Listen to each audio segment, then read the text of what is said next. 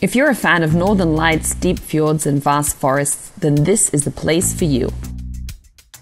Today we take a closer look at the largest peninsula in Europe. Welcome to Earth from Space.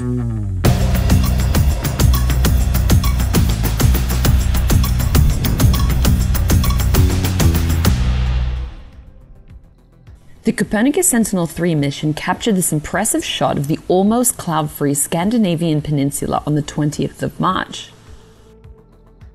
The Scandinavian Peninsula, which comprises Sweden and Norway, is approximately 1,880 kilometers long.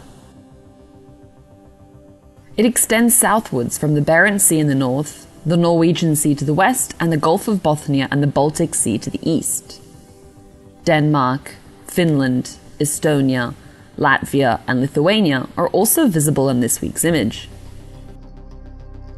Along the left side of the peninsula, the jagged fjords lining Norway's coast can be spotted from space. Many of these fjords were carved out by the thick glaciers that formed during the last ice age. The largest and deepest fjord on Norway's coast, called Sognefjord, lies in southwest Norway and is 1,308 meters deep. Sweden's topography consists mainly of flat, rolling lowlands dotted with lakes.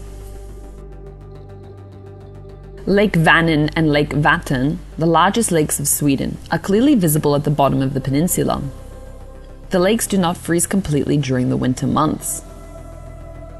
To the northeast of the peninsula lies Finland, with more than 55,000 lakes, most of which were also created by glacial deposits. During March, much of northern Europe and Scandinavia had been affected by a strong high-pressure weather system. This allowed for this almost cloud-free acquisition. Carrying a suite of cutting-edge instruments, Sentinel-3 measures Earth's oceans, land, ice, and atmosphere to monitor and understand large-scale global dynamics. It provides essential information in near real-time for ocean and weather forecasting.